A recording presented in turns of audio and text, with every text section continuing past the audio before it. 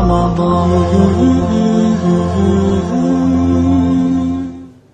alaikum, and welcome to Ramadan Journey. I am your host Afif Khan, and our travel companion and guide through this journey is Sheikh Muhammad Al-Asi. He is the author of the Ascendant Quran. It's the first ever tafsir of the Quran written directly in the English language. The subject of this program and the next few programs is going to be about the tafsir itself. We've been delving into some of the analytical approaches of this particular tafsir. And once again, the perfect person to explain what this tafsir is all about and what its components consist of is the Shaykh himself. And so, welcome to the program. Alhamdulillah. What we'd like to explore as we go into this program is the Quran refers to many, many different kinds of behaviors. And it assigns words to each of these unique behaviors. But what we Muslims do, unfortunately, is that we lump all of these behaviors into a one-size-fits-all type of description. And so we just simply assign one word to multiple different behaviors, but the Quranic language is very, very precise. And if we sort of miss the meanings of the words, then we miss what the Quran is trying to refer to. And it takes us into tangents, and perhaps it may even take us into areas where we begin to kill each other because we really don't understand the concepts that the Quran is trying to make us understand.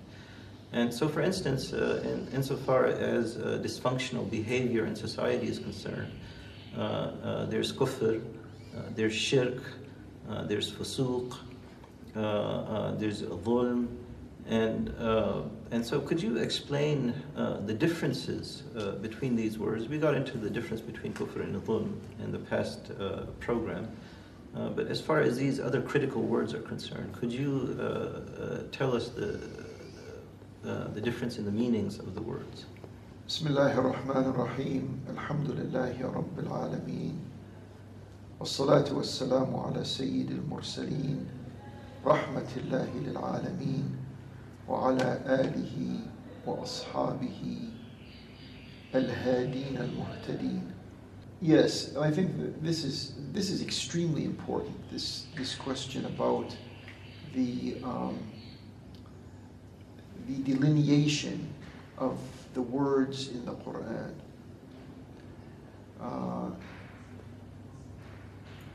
Honestly speaking, Muslims, because of their absent-mindedness when reading the Quran, it's easy for them to clump a lot of words into one meaning. And this is basically what's been going on in the translation of the meanings of the Quran. And so you'll find, the word kufr, or the word shirk, or the word fusuq, or even the word dhulm, all of these lumped together under one particular English word. And even if they're not, if there's another word chosen, it would be a synonymous word. It would not be a different meaning with a different definition. And so when you do something like that, you sort of torpedo the purpose of that word in the context that it is in. I think one of the earliest, if not the only one in our contemporary times, who paid very close attention to this was Abu al-A'la al-Mawdudi. He wrote a book about the 4 critical idioms of the Quran, the 4 critical vocabulary words in the Quran. And lo and behold, after that, we haven't come across a major effort to try to explain the different functional meanings of each of these words that should never be meshed together with other words. We spoke a little about, in a previous program, we spoke a little about the word kufr and what it means. But let us here take some vital examples, some ayat from the impeccable Quran, and get a feel for what we're saying here. Earlier, we mentioned the ayah in Surah Al-Kahf, وَقُلِ الْحَقُّ مِنْ رَبِّكُمْ فَمَنْ شَاءَ فَلْيُؤْمِنْ وَمَنْ شَاءَ فَلْيَكْفُرْ. Okay, and say al-haq is from your sustainer. So whoever wants to commit may do so, and whoever wants to deny may do so. I mean, speak about freedom. What more freedom do you want? If people want to think in certain ways, Allah is opening up that freedom to think in those certain ways. But then the ayah goes on to say, إِنَّا أَعْتَدْنَا لِلظَّالِمِينَ نَارًا. We, in reference to Allah Azza wa Jal, we have prepared for al-zalimeen a fire. Not al-kafirin. Not al-kafirin. Before that it said, وَلَقُلُ الْحَقُّ مِنْ رَبِّكُمْ فَمَنْ شَاءَ فَلْيُؤْمِنْ وَمَنْ شَاءَ فَلْيَكْفُرْ. And then it goes on immediately to say, إِنَّا أَعْتَدْنَا لِلظَّالِمِينَ. So, it didn't say for al-kafirin. It's referring to those who translate that kufr into... who transform that kufr. Remember we said Right. There's a transformational nature of Right. kufr. What was at one time a theory and an ideology and a political discourse, well, that is not there. It doesn't stay in library books and in the strict heads of certain scholars. It has a way of institutionalizing itself. And from institutionalizing itself, it has a way of becoming a practice of injustice on earth. And the consequences are there in this world and in the world to come. The consequences that befall al-zalimeen, not necessarily al-kafirin. الحكم يبقى مع الكفر ولا يبقى مع الظلم. A reference to what the Prophet or one of the scholars of Islam said, that governance may continue with kufr, but it cannot continue with dhulm. We're going to continue this discussion. We haven't really understood yet the difference between kufr and shirk, but in the coming segment we're going to get into that discussion. But for now we have to take a break, let our sponsors advertise their products and services, and we'll be right back. Please stay with us. Welcome Ramadan. Welcome Ramadan. And we're back. So let's go ahead and continue the discussion. We talked about kufr and dhulm. Let's talk about the meaning of shirk and fusuq. We covered, actually, we briefly mentioned the meaning of fusuq in a previous ayah, in a previous program. But let's come back and reiterate these meanings and see how they differ from kufr. So let's go on. Let's move on and take the word shirk or mushrikeen and the other derivatives therein throughout the ayat of the Quran. We find that there is a very ominous threat to those who are involved in what you may call the cardinal sin of shirk. There's an ayah in the Quran that says Allah will forgive any and all types of discrepancies, sins, mistakes, faults, you name it. Allah's mercy is comprehensive and it's open, except for shirk. It's like an amazing revelation to Muslims that kufr is not. It's not there. It's not a cardinal sin. Yeah. Like shirk. Yeah, because shirk it becomes the. Here's where I'm going to try to give it a fast definition. It's the institutionalization of the kufr. Shirk is its institutionalization. Dhulm is the implementation. If you can follow that. First there is kufr. People thought out how they're going to deny Allah's power and authority. They went to explaining it. It could be in different political theories and ideological theories on the right and on the left. It's all around the place. Yes. But that's in the books. Right. What are you going to do? You're going to slaughter a book? You're going to take on a book or a person's thoughts? They're there. You can't.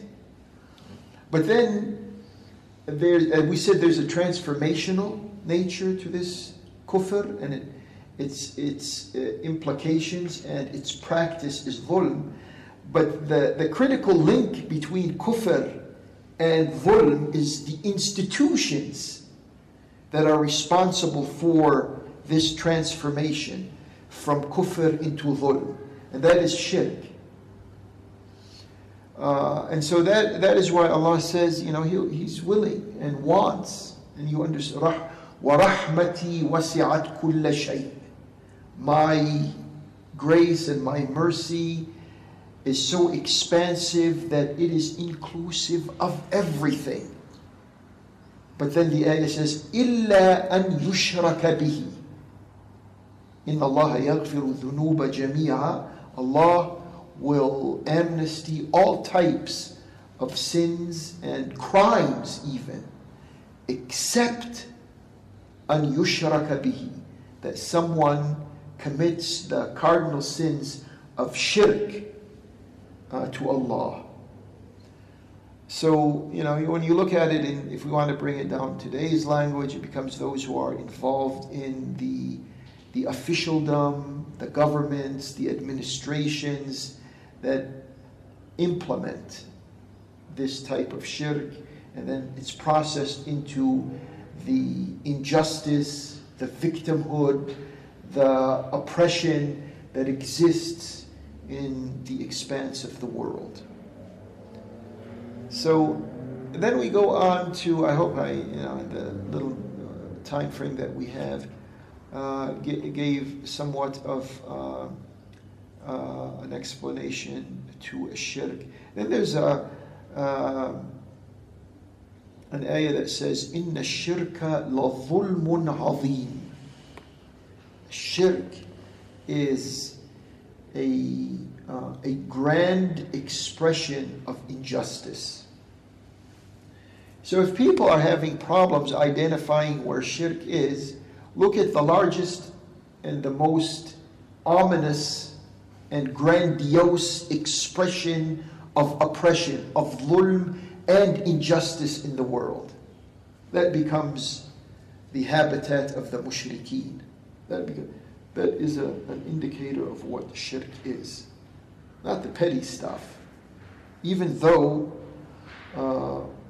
like when we were speaking about Ramadan, there are basic elements. There's the DNA of the psychology that goes into Ramadan, the same way there is a DNA that goes into the psychology of shirk. And there's another ayah that says, وَمَا يُؤْمِنُ أَكْثَرُهُمْ إِلَّا وَهُمْ مُشْرِكُونَ. Most of them do not commit themselves to Allah except that they are mushriks. So the traces of this shirk is to be found even among those who say that they commit themselves to Allah. Then we come to the meaning, or trying to define the meaning of fusuq. I think we may have mentioned this quickly in a previous program, but al-fusuq in its organic original meaning is the coming apart of the basic elements of a substance. In the primitive way of putting it, you can say some dates spoiled. Like a decomposition. A decomposition, that's the exact word. The decomposition of the elements of a substance. But here we're speaking about the human element. So when there's a decomposition in the issue of allegiance, or in the issue of affirming Allah's authority and power, in that area, when there sets in a decomposition there, it is referred to as fusuq. And there's a demonstration of that in the history of Musa and Bani Israel. I don't know if we're going to have further time to expand on that. If we will, I certainly will. If we don't, I know the viewers are aware that we are under time restrictions. And we're going to continue to try to understand the meanings of some critical concepts in the Quran. We're going to explore a couple more of those concepts in the next segment. But for now, we have to give time to our sponsors. Please stay with us. We'll be right back. Welcome Ramadan.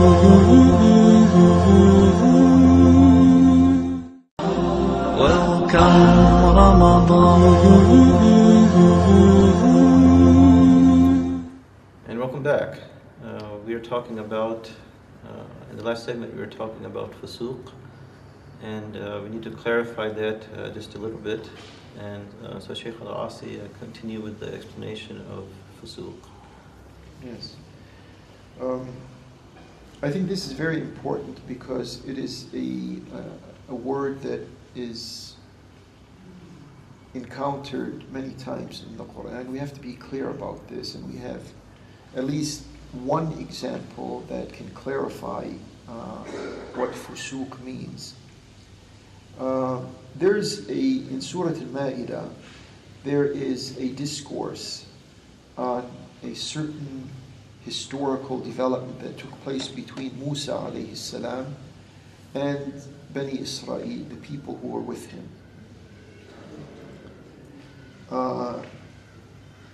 Allah Jalla wa Ala, He has assigned the Holy Land to the followers of Scripture, and in this case to the followers of Musa. And so they were reminded of their privilege. Bani Israel were reminded of their privilege and their position in the task of being responsible and sacrificing subjects of Allah Azza wa Jal. And so Musa, after many years of being with them, there came a time when he said to them that they should enter into the Holy Land. Udkhulul arda al-muqaddasata allati kataba Allahu lakum. Very clear. He said to them, enter into the Holy Land which Allah has designated for you. So here, instead of, it's that, it should be clear, and they know who's in that Holy Land. And they responded to Musa, they said, Inna fiha qawman jabbarin. But in that land there is something like a people of superpower status. And look at who we are. We're sort of like nothing here. We're not equipped. This is... So they refused, to make a long story short, they refused to shoulder their combat duties. And so, what do you say about these people? They're not kafirs. They didn't develop any type of mental structure to argue this whole thing.